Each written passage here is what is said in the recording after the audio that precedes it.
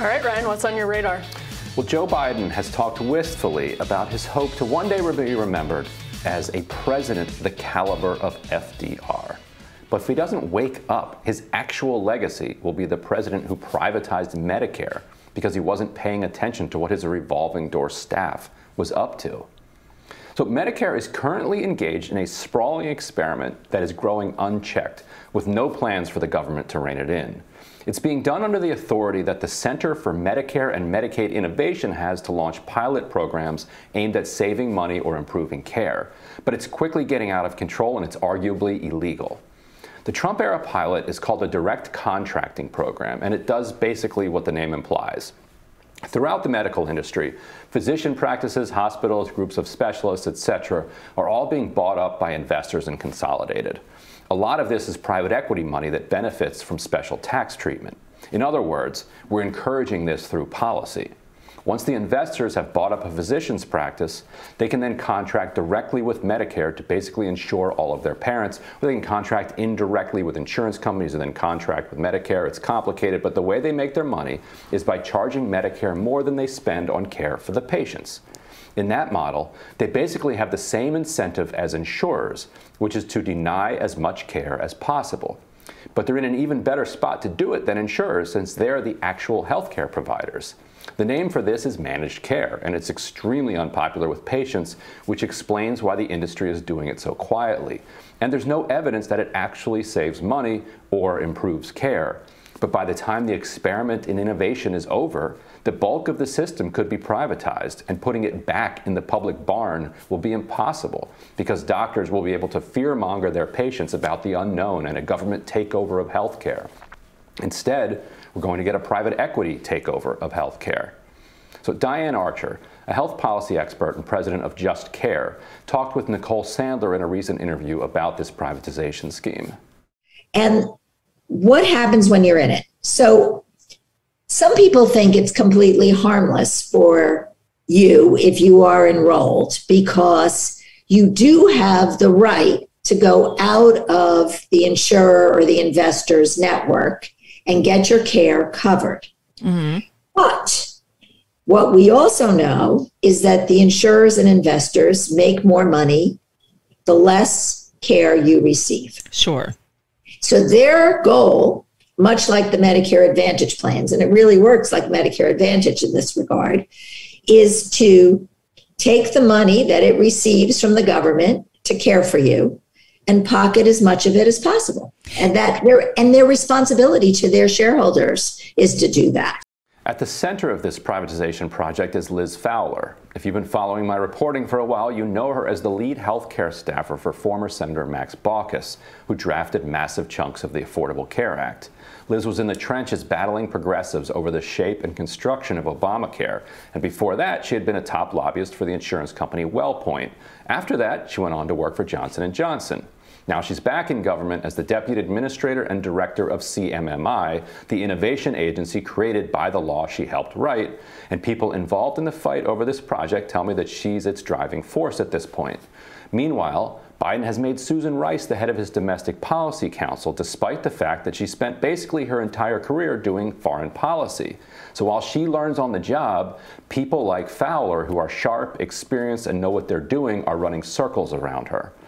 In May, 4 Democrats in Congress, Representatives Bill Pascrell, Mark Pocan, Katie Porter, and Lloyd Doggett, sent a letter to CMMI and to HHS Secretary Javier Becerra, who is himself a supporter of Medicare for All, asking for the program to be frozen.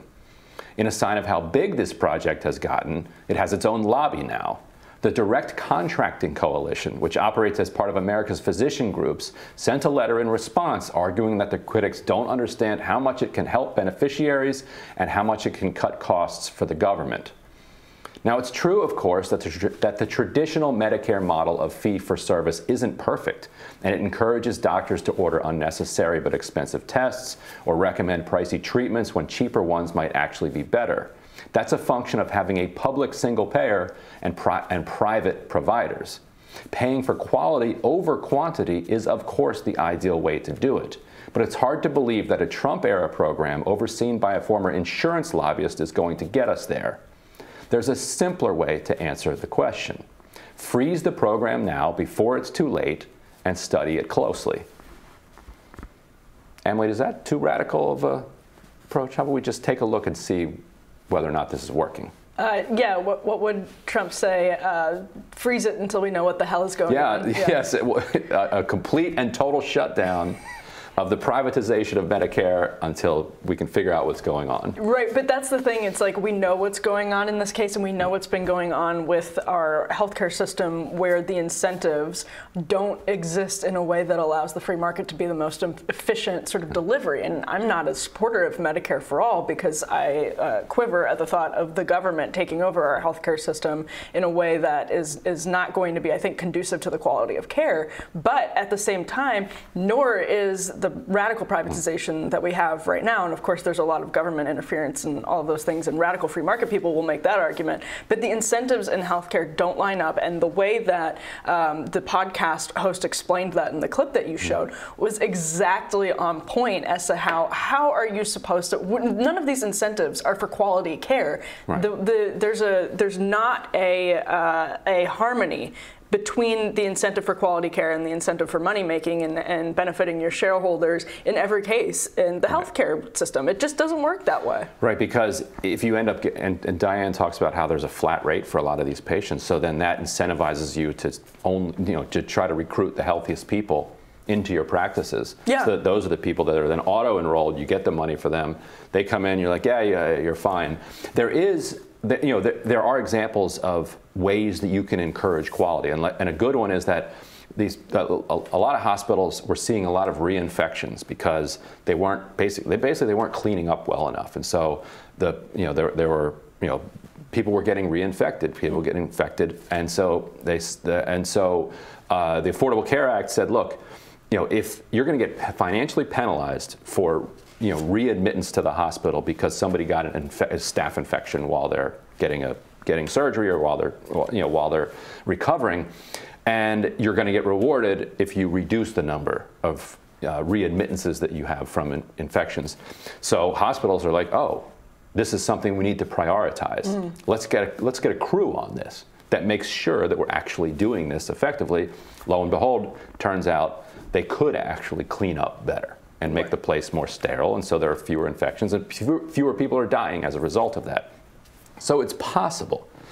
But if nobody is paying attention to it kind of from a patient perspective, and instead you're coming at it from the insurance industry perspective, insurance lobbyist perspective, just focused on reducing costs alone, then you can talk all you want about quality, but you know where it's going to head. And that's the other thing I was going to say. Your coverage of Liz Fowler is so fascinating because it shows how we can talk until we're blue in the face about some of these really high-profile examples of revolving door lobbyists going into government, and people like Susan Rice, who are sort of appointed to positions for which they really have no experience. But what you don't realize is the people whose names you don't know are having enormous impact on policy. Somebody who was a staffer for Baucus and is now under Susan Rice doing a ton of work. Nobody knows Liz Fowler. It's not a super high profile name, and here it is. Like, you can see plain as day, like going through Johnson & Johnson and then going back into this role. Why would she be put in that role? Why? Right. Why? And the answer is so obvious, but so depressing. Right. And too often we moralize these kinds of things and put value judgments on them and say that these are good people or bad people, but this is what the system produces. And if you have spent your entire career, from this particular perspective on this side of the question, you're going to come at the questions with a particular perspective. And what you need to do is balance that out with people who have the other perspective. But there's really no financial, kind of system set up to keep those people in Washington and to move them through the ranks so that they're the ones that are also in an agency like CMMI. And so, you have people who have strong opinions on one side, and then you have nobody on the other side. So it's like the insurance industry is pushing on an open door. No, I think you're totally right to say that the moralization makes things, it can muddy things sometimes, in that, like, when you go through all of these different experiences, including private and public sector, you do emerge as an expert, really, you do. But then when you go back into the public sector, you have lobbyists chirping in your ears because you're in that position since they get access and they have disproportionate access to you, and you are listening to them disproportionately, and that's not really good for anyone. Right, and Susan Rice is like, what's going on? Yes, that's what you think we should do? Sounds good. Seems smart to me. Yeah. Anyway, looking forward to what's on your radar.